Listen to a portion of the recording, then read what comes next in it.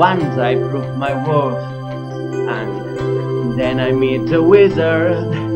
What I waited for since birth, and with his wizard wisdom, by my looks, he won't be blinded. Do you think the wizard is dumb, or like Munchkins, so small-minded? No! You say to me, I see who you truly are, a man on whom I can rely, and that's how we'll begin, the wizard and I.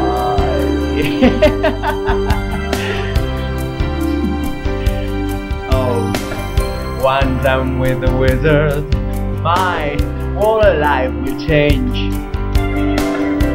Once you're with the wizard, no one thinks you're strange. No father is no proud of you, no sister is ashamed, and all of us has to love you.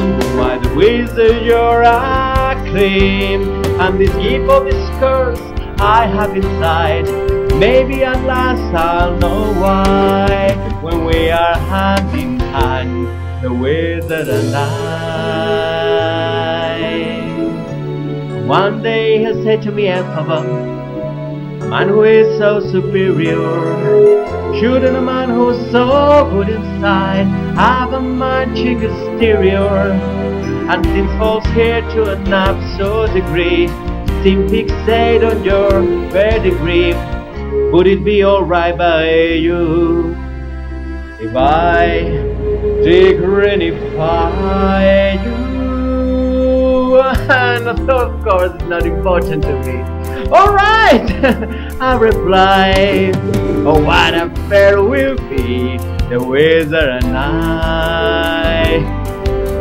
Oh what a fair will be, the wizard and unlimited. My future is unlimited. And I just had a vision, almost like a prophecy. I know it sounds truly crazy and true, the vision's hazy, but I swear someday there'll be a celebration throughout us that has so